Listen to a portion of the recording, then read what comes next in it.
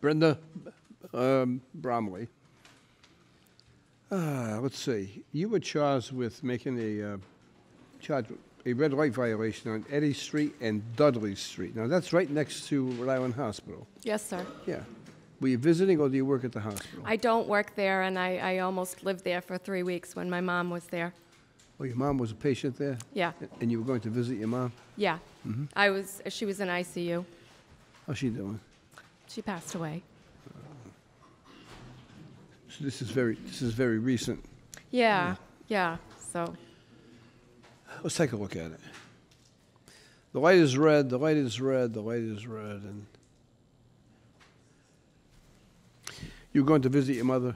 I was just leaving. I was trying to get to work. I was going to see her before work so I could still go to work and not miss work because I had taken 3 days off. I actually, when she got there, I stayed with her. I had got there on a Thursday through the emergency room, and then I didn't leave until Saturday. They told me she was kind of out of the woods, that she was doing a little bit better, but in the doctor's words, she was a very sick puppy. And so I went home to take a shower and tried to resume some sort of life.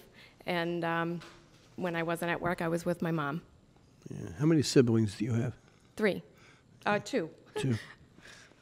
Were they all there? Intermittently. We all kind of, took turns when we could be there and tried to make sure that she wasn't alone.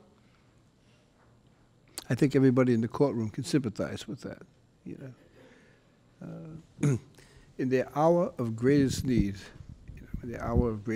what they need is family. One of the sins of this country is the disintegration of the family unit. So when you see families come together like that, you just brought back memories. I remember a while ago when my dad passed away. We had 20 people. Yeah, it's all. We had a vigil for like 24 hours, and no one would leave. So, I've done this 4 times.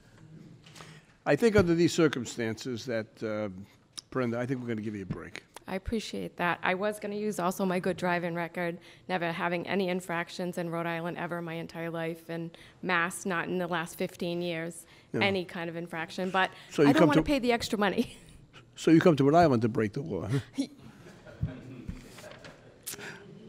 Good luck to you. The matter is dismissed.